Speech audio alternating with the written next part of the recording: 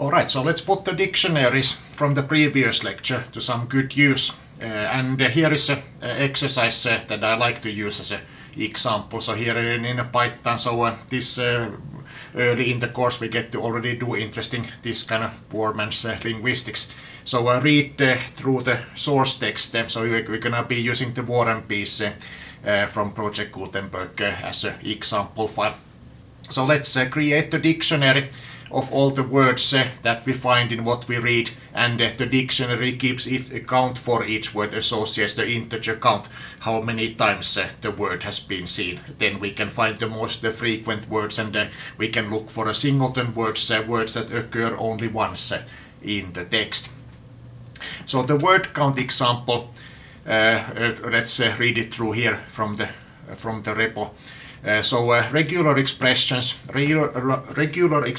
regexes, they are very powerful text-based pattern matching symbolism. So this is part of the 393 Unix course more. But the regexes, we get a little bit of a use for them here just to get a taste. And if you learn them, then they're the same everywhere. So you learn them once, so they'll always be wherever you go. The regular expressions, they used to say that the man had a problem and they use it, the regular expression. Now they had two problems, but those days are long gone. I don't know how an actual computational linguist would do it, but I felt like let's break the contractions. So here is first of all, so this is now a tuple, so an immutable list, or using ordinary parentheses. Parentheses are getting a lot of use in the language, so it's amazing that there's never ambiguity what they mean. But so this one is now creating a tuple, and tuples are, even though they're immutable, so they are heterogeneous, so anything lives inside it, so can contain further tuples inside it. So each one is a tuple, is like a replacement rule for a contraction, and how we break it down. So I'm sure I forgot some, but this ought to be enough for War and Peace. A tuple of rules, each one is a tuple.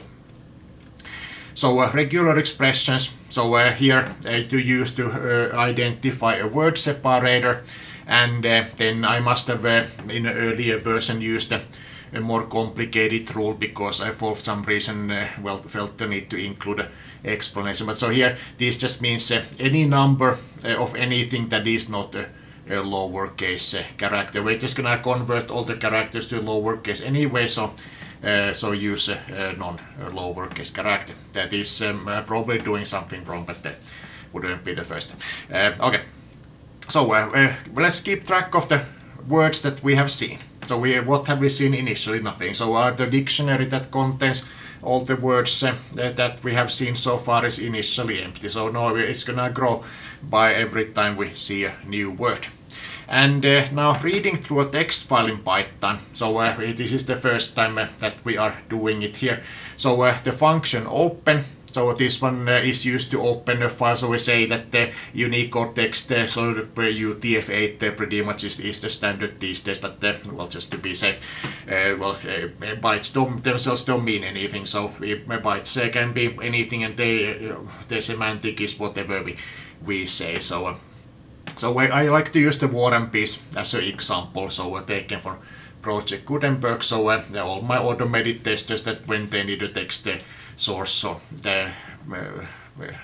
let's put something from the past to very unexpected use.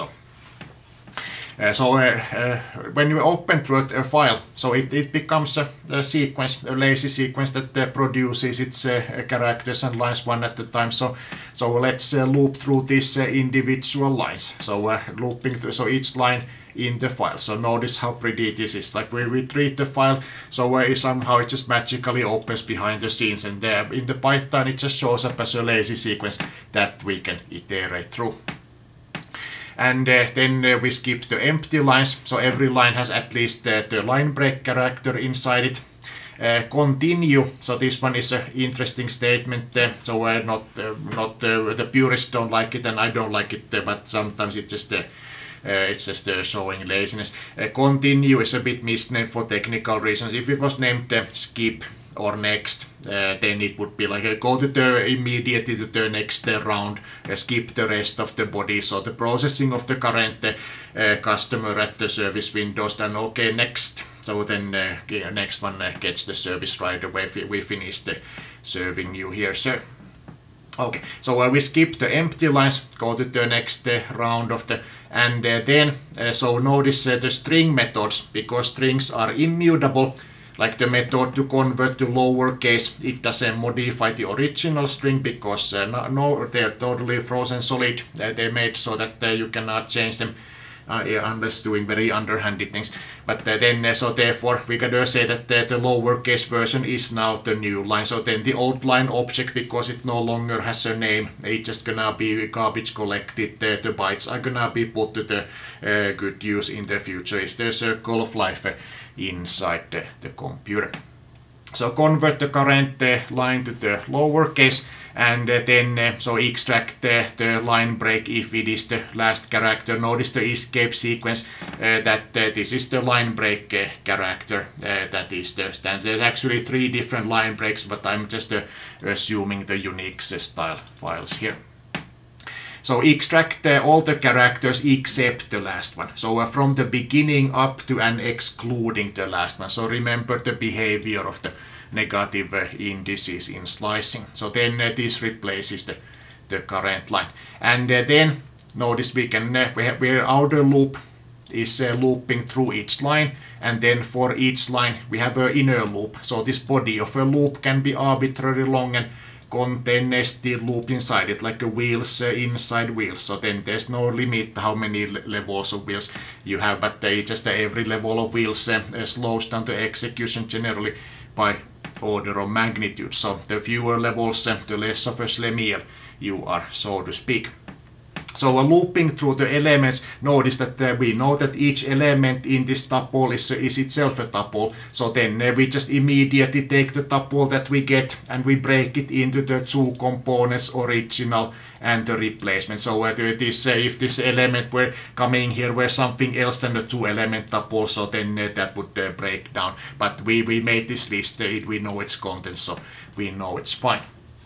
And then so we make a replacement, so the strings have a replace method that does exactly what the doctor ordered. So like just for all these data types, like some things are just so common that like you just know that there has to be, that somebody must have, if it's not there in the object itself, like this kind of method, like it would be like a very surprising that either it's there or we can easily get it from Stack Overflow, because thousands before us must have had the same need. And then so the regular expressions, notice the replace between difference between replace and sub. So this one is a literal replacement, but this one makes the regular expression substitution. So the regular expression here, they're usually given as a raw strings that we don't need to worry about double slashing and such. So then any we extract any this possessive s that comes followed by a word boundary. So this is a special regex symbol,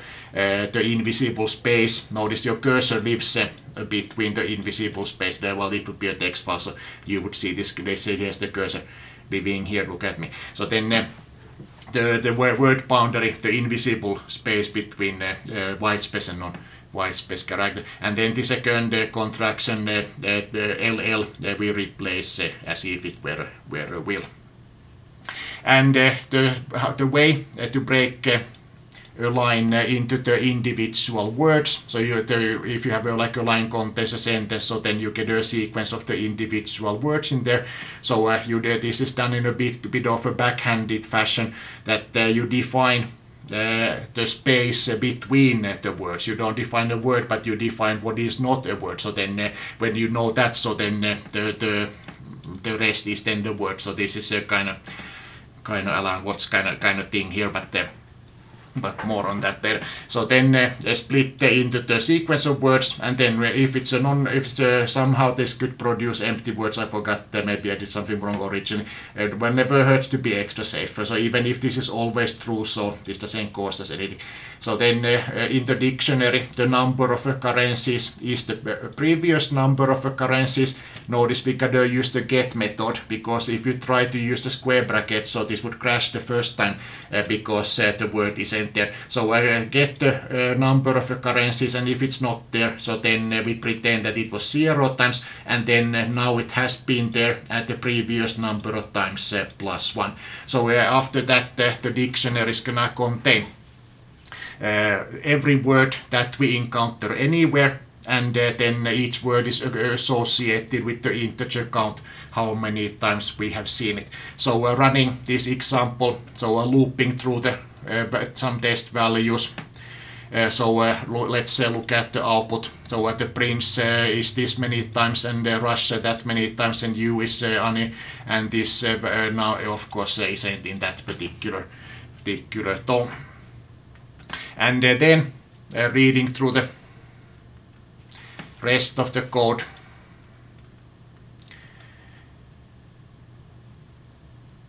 Let's create the list of the counts and the words. So now we have a list. We extract the information from the dictionary, so that for every word and the associated count, we put in the list the count and then the word first. Then we put the count first because we're gonna be using it as the first, the primary sorting criteria. So then we have a list of every word associated with the count, and then this list at this point, because whichever way the hash table has internally has this dictionary value, so you get all your elements in what is seemingly a random order.